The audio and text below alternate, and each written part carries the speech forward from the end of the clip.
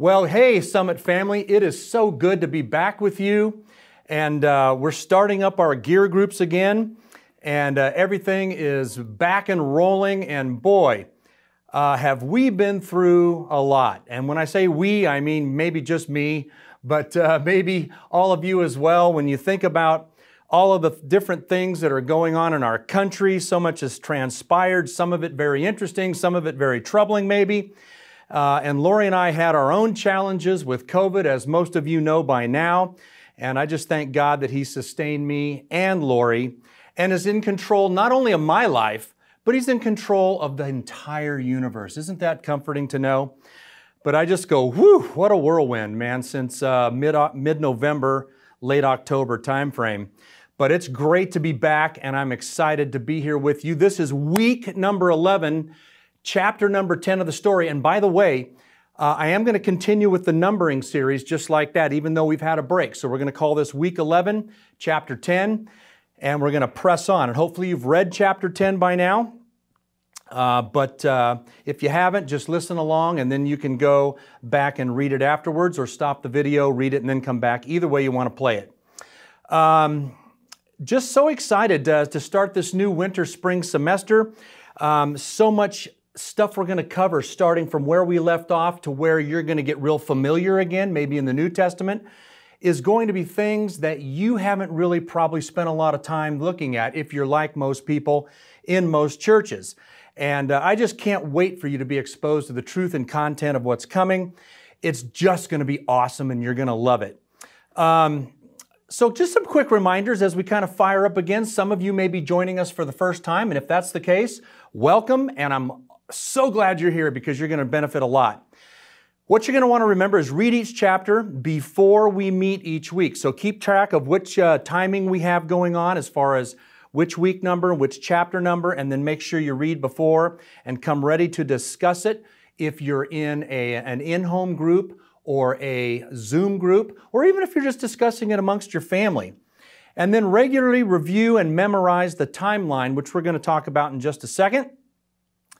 And then attend or participate each week faithfully, whether on the online campus or in person, because that's going to give you the best results, and it's going to really help you with the continuity, because this book called The Story is a chronological survey or overview of the entire Bible. So for continuity's sake, it's going to really help you along those lines. And then remember, invite some other folks to join you. These could be anybody. It could be family members. It could be people from out of state that don't even live in California or go to Summit, because they can do it online and they can join us that way. And the more people we can expose to the truth of God's Word, the better.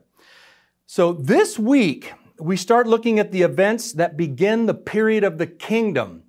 And as you recall, we went through some other things we'll review in just a minute, but we're going to start the kingdom, and the kingdom is huge. It has so many facets to it, and we're going to be in it for several weeks as we look at each piece of how the sequence unfolds. Remember, again, I say this all the time, but we really need to have a reminder now that remember the 5 things we're looking for every time we come to Scripture. Most of the time, all 5 are there. Some of the time, it's just one or the other. But basically, why did God give us Scripture? Well, He gave it to us to show us who He is. He needed to reveal Himself to us so we understand who God is, because God wants relationship with us. Number 2, He wants to show us what He's like. What is His character like? Remember, we talked about the 2 sides of God. We do see the forgiveness, the mercy, the grace, the holiness, all that. But we also see, like I said, holiness, or we see justice, we see righteousness, wrath, and judgment. So there's all of that rolled into the character of God, number 2. Number 3, the Bible shows us clearly who we are. It tells us what we're like. And when you look at the characters in Scripture, understand, you're looking at yourself when you see them do just about anything. So the Bible helps us understand who we are better and how God sees us. Then we have the 4th thing, which is problems, and 5th thing, which is solutions. The big problem in the Bible, of course, is sin. The big solution, of course, is God's progressively redemptive plan culminating in the person of Christ, His finished work on the cross, and His triumphant resurrection, which broke the chains of sin and death. Now, there's also problems that happen in the specific text. and then there's solutions, and we see how God deals with that, and we learn more about what He's like, what we're like, and who He is through those things as well. So keep that in the back of your mind, and remember, we're engaging in this biblical literacy quest to gain more biblical truth and knowledge for awesome, exciting, and successful kingdom living. Well, with all that said, as a way to get us back into it, let me pray for us today. Lord Jesus, we come to You, and this is all about You. This isn't about us taking a class. This isn't about us doing something fun. This isn't about just exercising mere discipline, although it might be all those things too.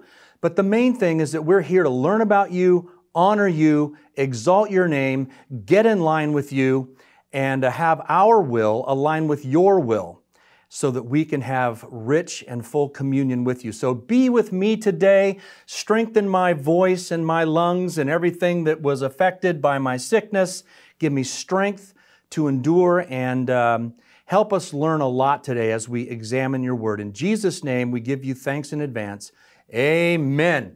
All right. Quick review of the biblical timeline, or sometimes I call this a roadmap. Should be showing up on your screen. And what you're going to notice is we've come through creation and all of the events of Adam and Eve, the fall, and Noah. And then we had the period of the patriarchs, which left us in Genesis. And we get into Abraham and Isaac and Jacob, and then that rock star Joseph to end things up in Genesis. And then we're into Exodus and Moses, and we have the book of Exodus, Leviticus, Numbers, and Deuteronomy, and everything that went on with God delivering His people from Egypt through the prophet Moses. And then we get into a really good time in Israel, the conquest, Joshua and Caleb, and the wonderful time in the book of Joshua that describes when Israel was right in sync with God. And then we fall off a cliff, we take a turn, and we're into the period of the Judges, which was one of the darkest periods in history. And in that book, we learned about several judges and the cycles of sin and all that happened. But we get a little break because he ends during that period also with the book of Ruth, which is a shining star in that period of time. And that brings us to the kingdom, which is in the bottom half of the front page of your timeline. And you can see it's going to take that whole rest of that time on the bottom half of that page to get through what comprises the kingdom and some of the events that happen as a result of some pretty bad disobedience along the way. So with that as a backdrop and a reminder, let's jump into chapter 10, Standing Tall, Falling Hard. What could that possibly mean? Well, we're going to take a look at that. And basically, the major characters are Samuel, and it's the rise of Saul, the first king of Israel. Remember, God always worked through prophets and judges and things before this time. He always had a point man, but now Israel's going to demand a king. And they're going to want to look just like the other nations. And let's just say, as a foreshadowing element, it ain't going to go well. So let's just see what happens. The stage is kind of set here. In this section of Scripture, we see the emergence and the outcry of Israel for a king.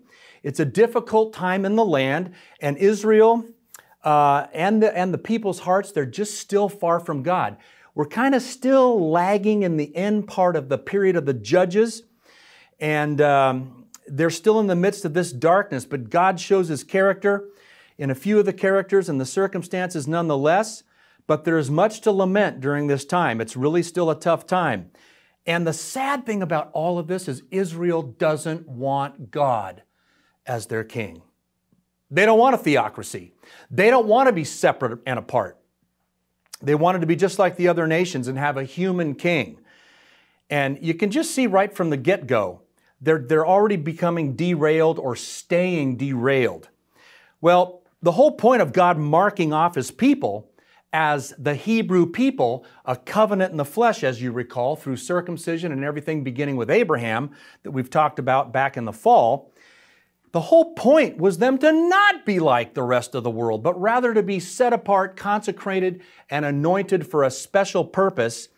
And that basic purpose was to be taking the message of God's love for them and redemption to the world. They were supposed to be a salvific element that would go out to the world, and God would work through Israel. But they missed the boat almost every time with what was going on. If God was going to be their king, it would have been a perfect plan, but they sidelined him. And the minds of the people were never going to really return to that. And it wasn't going to go well, and indeed it didn't. Well, the next 450 years or so were going to be a nightmare with just a few bright spots in there just to keep things alive, but ultimately ending with God's judgment and Him using outside nations to conquer Israel and to bring death and captivity. And folks, this is not a bright outlook. This next 450 years is very dismal. So just a few things by way of reference to set up the kingdom period. Some key tidbits here is that chapter 10 of the story covers 1 Samuel chapter 1 through 15 by way of reference. And we kind of get into the characters of Eli and Hannah and Samuel and Saul. And then chapter 11 next week is going to take us through the rest of 1 Samuel, chapters 16 through 31. And we're going to cover a little more about Saul. We're going to get into David and kind of his emergence, the conflict with the Philistines and Goliath. And then also the chapter is going to talk about the wonderful bond of friendship between David and Saul's son, Jonathan. Well, as I mentioned, we're still in the last period of the Judges as this all begins. And the period of 1 and 2 Samuel runs from approximately, because we want to keep our timeline in play here, approximately 1105 to 970 BC. And what this covers is Eli, the life of Hannah, Samuel, the rise of Saul, and then David. And then we have to get into 1 Kings, which is the book that follows that, before we see the life of Solomon, which we'll be talking about in the next week or two. Key change in this whole section is that Israel is now moved from a bunch of loose-knit tribes to a unified people under what I'm going to refer to, and you'll see on your timeline too, I believe. Let me just double check real quick. Yes, I see it written down there on your timeline that it's a united monarchy. It's a united kingdom. And when I say that, I mean all of Israel is united under one king. So we don't have a bunch of loose factions out there or things going on. If we go to the timeline, we'll also see that if we move the timeline down a little bit and after Solomon, we see that it's going to be a divided monarchy or a divided kingdom where north and south split. 10 tribes go to the north. They're going to be called Israel with the capital Samaria. 2 tribes, being Benjamin and Judah, go to the south, and they're going to be called Judah with the capital Jerusalem. And Rehoboam, the son of Solomon, is going to be the king of that southern kingdom.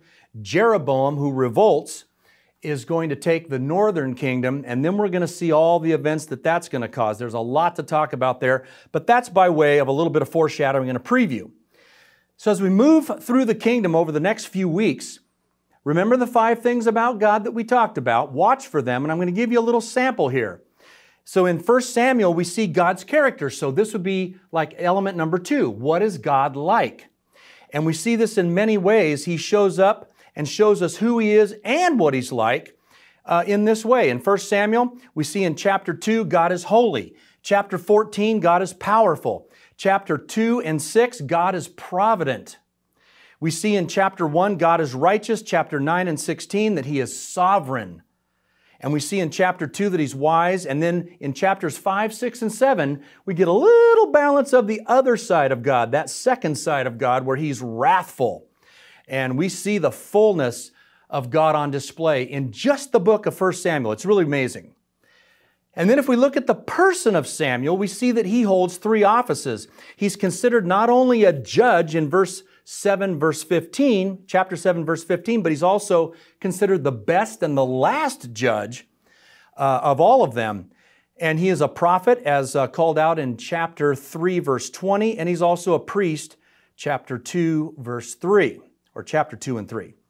So there's an interesting typology here, and we've talked about typology back in the fall with some other examples like with Joseph, but there's an interesting typology here because Samuel holds 3 offices. Later we're going to see that our Messiah, Jesus, also holds 3 offices. He holds a prophet and a priest just like Samuel, but instead of a judge, Jesus is king. Amen? And so we see a little bit of typology being shown through the prophet, priest, and judge Samuel of what would be coming with Christ. We also see that Eli was also considered a judge, and he led Israel for 40 years in that capacity. And additionally, he was a priest, we see in chapter 1, verse 9. It's interesting, though, isn't it, that we don't really see Eli or Samuel called out in the book of Judges as one of the judges. We see the major military judges, we see more of the administrative judges, and there's about 12 of them or so, but we don't have any mention of these guys until they appear on the timeline right in the next book of 1 Samuel. So interesting how we got to be careful, see, to take the wholeness of Scripture to get the full picture of the period of Judges, not just the book of Judges. Something to keep in mind as you develop good study habits in Scripture. Well, let's take a look at the key characters in the chapter here and what's going on. We have this amazing woman named Hannah. I just think she's a true rock star. And as you saw from the chapter, she was a stellar woman of faith. She had perseverance under persecution. She had a rival wife and some of the other issues that she was dealing with. She had integrity. She was a woman of prayer, a woman of endurance of painful discouragement for a time, because you remember, she couldn't bear children at first. And she also feared God and was willing to sacrifice her beloved son if God would just give her a son. And He did, and she kept her word. And she patiently petitioned God all during that difficult time in faith and honored God, and He in turn honored her greatly. So if you ever want to have a great study, just spend some time studying the life of Hannah and just pick apart all the elements of what she did right, and you'll be amazed. We have a lot to learn from her example. Now, Eli, kind of a little bit of a different story. He was a judge and a priest for 40 years, as we just mentioned. But he took Samuel in to serve God, and he recognized the voice of God calling Samuel before Samuel was really dialed into God and would recognize God's voice for him. We see that on the page 131 of your book. But later, Eli was severely judged and just called out by God for failing to call out and deal with the heinous sin, known sin that was going on of his sons. And later these sons were killed, and let's just say Eli developed a sudden pain in the neck, and he died too. And if you read the text, you'll know what I mean by that. So what can we learn from this? What can we learn from Eli's failure?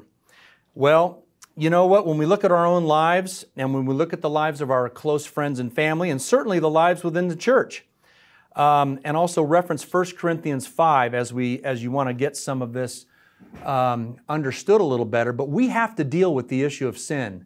We have to deal with it because sin is a cancer. Sin is a poison. It's like, would you drink water from a barrel that has 55 gallons in it, but there's just a teaspoon of arsenic in it? Oh, it's probably not that much. Probably not going to hurt you. You're going to have a drink of water from that barrel? You're not, are you? Because you're not willing to risk poisoning yourself with even the smallest amount of arsenic in such a large volume of water. Well, that's what sin does in the church. That's why Jesus calls, or Paul and several people use the analogy of leaven, because leaven just works its way through the whole lump of dough and poisons it. And leaven is always used as an element of sin in the Bible. So similarly, a little bit of sin in the church or in your family or in your friendship circles tolerated when it's known, we need to confront lovingly and restore people. And if we don't, and if we just let it go knowingly, God is not going to be pleased with that, just like He wasn't here with Eli. So he didn't finish well. And we're going to kind of see a pattern of people not finishing well, which is a little bit disconcerting because finishing well really is kind of the major thing, isn't it? I mean, think about it. If you ran a marathon and you trained hard, and then 100 yards from the finish line, you ran out of gas, or you did something foolish and you couldn't finish, does it matter how well and how fast you ran that first part of the marathon? Or if you're in a sprint and you didn't stretch properly, and you come out of the gate like wildfire, and you're leading the pack, and then you pull a hamstring because you didn't stretch, because you were foolish. You didn't finish well. It doesn't matter how you started. And that's what we learned from Eli and what we're going to see pretty much with every king of the united monarchy. Well, here's a breath of fresh air. Samuel, he's judge, priest, and prophet, as we said. He's the son of Hannah. He served under Eli and was his successor as judge and in some of these other offices. Well, he ushered in the first king. He was given that because God was basically saying, hey, this is what the people want. We're going to give them what they want. We see this in 1 Samuel 8:5 and also page 135 at the top of your book. And even after a protest of Samuel kind of going back and forth with God, we see that he finally relented and all of that. But having a king came with a warning. So I want to pull out our storybook. And if we could turn to page 135 at the top. I think that's where we want to go. So here's where we see the story picked up with what I just said. It says, meanwhile, Samuel insisted that the Israelites stop worship and the worship of pagan deities and return to the true God. He led the people in successfully subduing the Philistines, but the people stubbornly thought that having a king like everybody else would solve their leadership problems. See, they were focused horizontally. They weren't focused vertically on God. And this is what happens in your life and my life. Every time we do that, we usually are off in the weeds somewhere and get into trouble. Well, it says, when Samuel grew old, he appointed his sons as Israel's leaders. The name of the firstborn was Joel, the second was Abijah, and they served at Beersheba. But his sons did not follow his ways. I mean, already rebellion is on its way. They turned aside after dishonest gain and accepted bribes and perverted justice. And after being reared under Samuel, I want to go, really? Seriously? How does this happen? Well, the elders all came together and they came to Samuel at Ramah and they said to him, you're old. How's that for a conversation starter? And then he says, your sons do not follow your ways. Now appoint us a king to lead us, such as all the other nations have. You see, they're just intent on this. But when they said, give us a king, this displeased Samuel. Middle of the page. So he prayed to the Lord, and the Lord told him, listen to all the people, what they say to you. It is not you they have rejected, but they have rejected me as their king. Is that not crystal clear? God is going, I don't get it. All I want to do is love these people and bless them and protect them. They don't want me because they're blind. And they're blinded by their own sin. As they have done from the day I brought them out of Egypt until this day, forsaking me and serving other gods, so they're doing to you. It's like, you understand what I've been going through, Samuel? Well, now this is a little taste of what that's like. Welcome to the club. Now listen to them, but warn them solemnly and let them know what a king who will reign over them will claim as his right. So it's like, are you sure you want this? Do you know what's going to happen? Because I don't think you do. So I'm going to inform you on what's going to happen while there's still time, and you can change your mind. So here's what he says. Samuel told the words of the Lord to the people who are asking him for a king. And he says, this is what the king who will reign over you will claim as his rights. Listen to this. He will take your sons and make them serve with his chariots and horses, and they will run in front of his chariots. Some will be assigned as commanders of thousands or commanders of 50s. Others will plow his ground and reap his harvest. And still others are just going to make weapons and war equipment, basically, for the chariots. He'll take your daughters to be perfumers and cooks and bakers. He'll take the best of your fields and your vineyards and your olive groves and give them to his attendants. He will take 1/10 of your grain and of your vintage and give it to his officials and attendants, your male and female servants, top of 136, and all the best of your cattle and donkeys he'll take for his own use. He'll take 1/10 of your flocks, and you yourselves will become slaves. When that day comes, you will cry out for relief from the king you have chosen. And guess what? But the Lord will not answer you in that day. In other words, that's the old-fashioned way of saying, you made your bed, now lie in it. And tough. You made your choice. And then it goes on to explain the people's response. But basically, they ended up saying that they didn't care. That's what they wanted anyway. And it's just staggering that with the warning, even with the warning, this is where they found themselves. Well, this is just, it's staggering. We just see this pattern of rejection with God. Back with the Israelites coming out of Egypt in the wilderness. We see it during the period of the Judges. Now we see this in the kingdom. And ultimately later we're going to see Jesus rejected by the same people.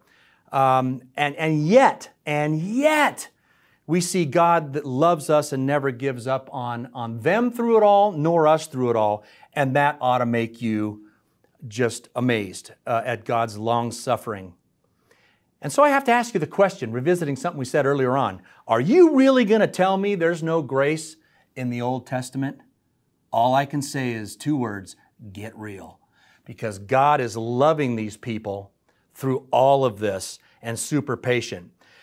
Well, then we have this person named Saul, first king of Israel, and notice the attraction and the focus of the people. He was the proverbial tall, dark, and handsome. And really nothing has changed in our world, has it? We are attracted to people who are beautiful or handsome or rich or famous or powerful on some level. We don't even look at their character, do we? We first look at their attractiveness and the things that are pleasing to our flesh. Well, it was the same with these people. They didn't look at Saul's character. In fact, we come to see through his reign his best characteristics. Here's his best resume. Was jealousy, impatience, rebellion, and selfishness. Wow, what a list. I'd hate to see the tail side of that coin. And Saul represented his ancestors well. In other words, he was just like the Israelites that came out of Egypt and every other generation that was rebellion. He was just cut out of the same cloth. Well, he has minimal success in his reign and is pretty much a monumental failure to the point where God says he even regrets putting him in power and putting him in place in the first place. So we have some lessons learned from all this. Number one, sin. If you look at the life of Saul, we're going to see sin has consequences that don't go away just because you're forgiven. Did you know that? If you break someone's window purposefully or accidentally, you can apologize and they can forgive you, but there's still a broken window that needs to be dealt with. That's a consequence that you have to pay for that and restore it. And that's a minor example. We have all kinds of other gross examples of things much worse where Scripture is so honest it just presents it all and shows us what we're like. Number 3 of the 5 things. Number 2, good intentions mean nothing if they're rooted in disobedience. It doesn't matter what you intended. If you're disobeying God from the start, you're not going to have your good intentions bear the fruit you want because you're starting off in disobedience. And we see this through and through in the book of 1 and 2 Samuel. And then lastly, partial obedience is no obedience at all.